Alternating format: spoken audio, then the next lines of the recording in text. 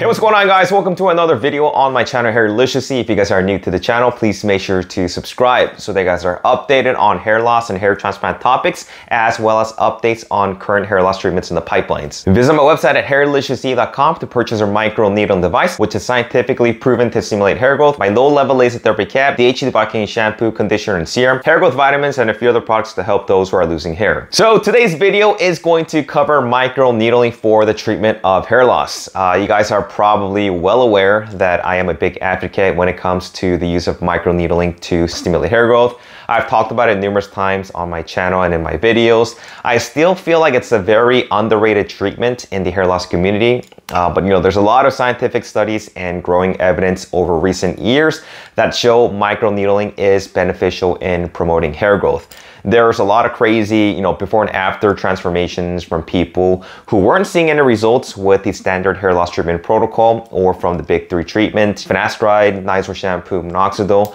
But once they incorporated microneedling into their hair loss treatment regimen, they saw tremendous improvement in density and hair count.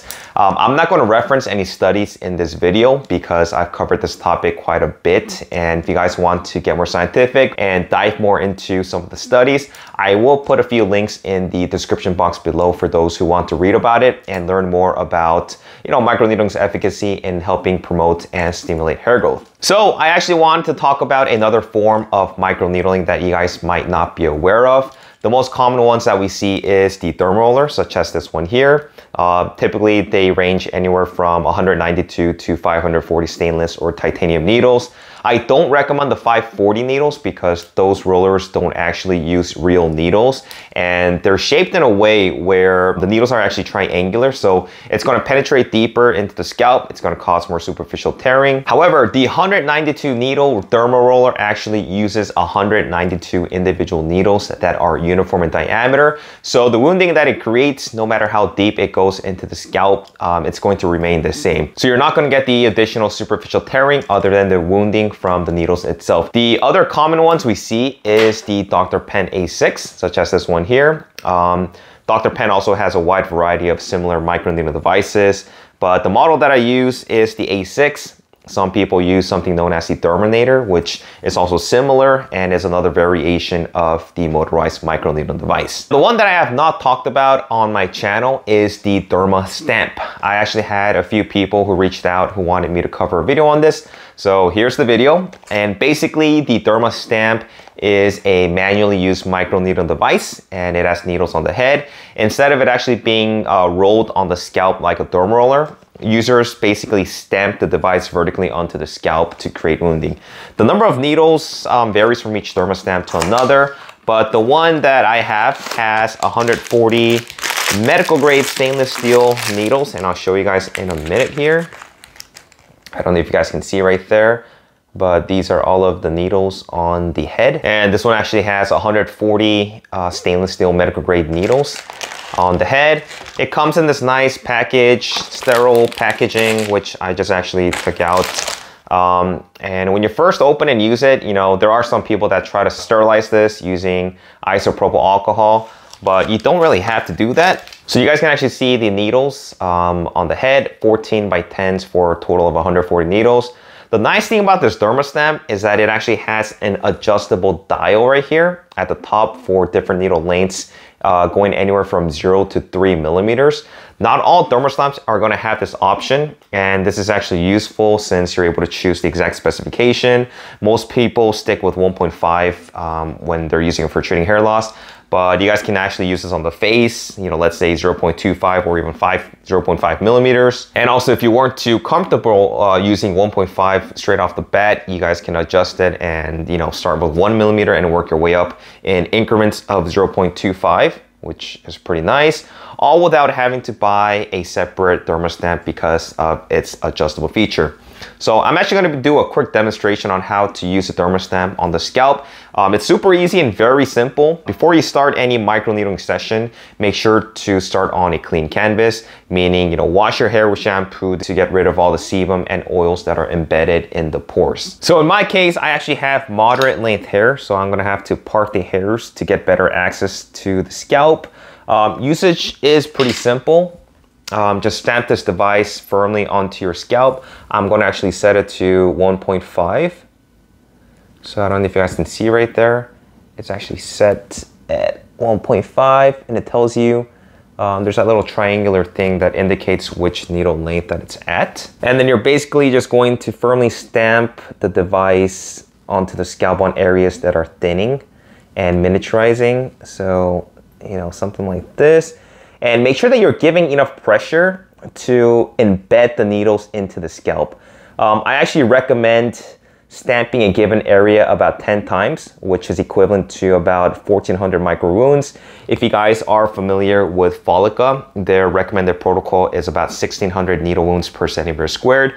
Based on most studies on microneedling, they don't really specify the exact number of rolls or stamps per given area. So we actually don't know exactly what the recommended usage is, and there are other studies that vaguely say that we just need to achieve erythema or pinpoint bleeding. But I think stamping it around somewhere around the ballpark of what Follica recommends should be a good reference to start with, and it is enough to induce erythema or pinpoint bleeding at the minimum. Like I said, it's very easy to use, it's very non-invasive, and basically you can see how easy it is. And the thing that I like about this Derma stamp is that it's super light. I think that it might even be lighter than a Derma roller. And the other thing that I noticed is that the needles are much more thinner in diameter compared to a Dr. Pen or even a Derma roller, which actually makes it far less painful. It's definitely less painful than a Derma roller or a Dr. Pen. I know that some people try to use some type of numbing cream like lidocaine, but I'm telling you that you guys won't need it for a dermal stamp because the needles are so thin. I can probably even bump this up to like a 2.0 millimeter without feeling much pain. But let me just do another quick demonstration. So here's my scalp. You guys can see it is getting a little red. And I'm actually using enough pressure to make sure that the needles are penetrating. So I don't know if you guys can see, but this is actually 1.5. And all you have to do is work on the thinning areas. So basically about 10 times. 1, 2, 3, 4, 5, 6, 7, 8, 9, 10. I don't know if it's bleeding or not, but it's a slight pricking. Very endurable. Same thing here. Move on to the next section. 1, 2, 3, 4, 5, 6, 7, 8, 9, 10. And you can almost hear kind of like this crunching sound. That's when all the needles are actually going into the scalp. You can definitely see erythema there. I don't know if there's pinpoint bleeding. I don't have a piece of paper or tissue to wipe down. But let me just go ahead and do just one more area here on the temporal point. 6. Yeah, I mean, it stings a little bit, but it's nothing that's too painful. And you can definitely see that there is a lot of redness right there. But yeah, that's basically it.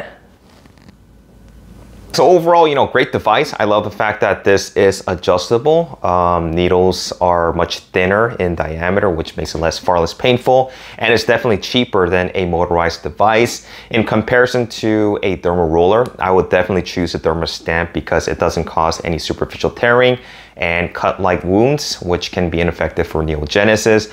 I will say that though, that a Derma roller is able to cover more extensive areas a lot quicker than a Derma stamp, but also it's easier to use a Derma stamp if you have longer hair, since a Derma roller can actually tangle up the hairs and pull it out.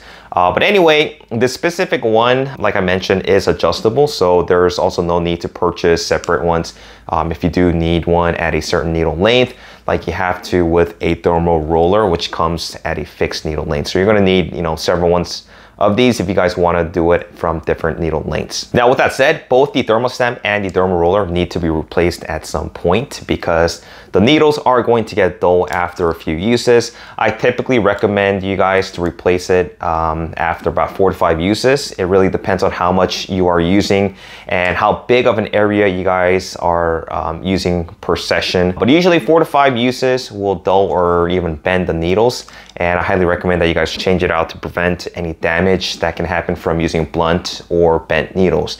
In comparing the Derma stamp to the Dr. Pen or any motorized device, Both devices are done vertically, which means that there are, you don't have to worry about superficial tearing. However, a motorized device is much more consistent, and when you're microneedling manually, there can be different pressures that are exerted on the scalp, which means even if you set the needle at a specified length, a Derma stamp and even a Derma roller may not always penetrate fully at the desired needle length of choice. But overall, these are 3 of the main microneedling devices that are used to treat hair loss. They all come with their pros and cons. If I were to rate all 3, I would definitely choose the Dr. Pen first, or a motorized device. And then I would stick with the Derma stamp and then the roller. Great devices, and I highly recommend for those who have not yet tried microneedling into their hair loss treatment regimen. There's a good possibility that if you guys were to pair up microneedling with minoxidil and even something like tretinoin to increase absorption, it can greatly improve hair count and hair density. And like I said earlier, there's plenty of studies that back up its efficacy in helping with hair growth. So if you haven't, I definitely recommend that you guys give it a try. It's very non-invasive. There's no side effects other than, temporary redness or erythema or even pinpoint bleeding. It only requires you that you guys do this once a week at a length of 1.5. So that wraps up this video. Thanks for watching. Leave me some comments in the comment section below and let me know which microneedling device that you guys are using and how it's been working out for you. I know for a fact that not everybody is going to microneedle at a length of 1.5 millimeter. Some stick with something in the lower range of 1 millimeter. I've seen people who bump it up to 2 millimeters. There are others who use 0.5 every day in addition to microneedling at a longer needle length. It really depends on your scalp's thickness as well. And sometimes, you just kind of have to experiment and see what works and what doesn't. But thanks for all of your support, guys. And I will talk to you guys in my next video. Take care.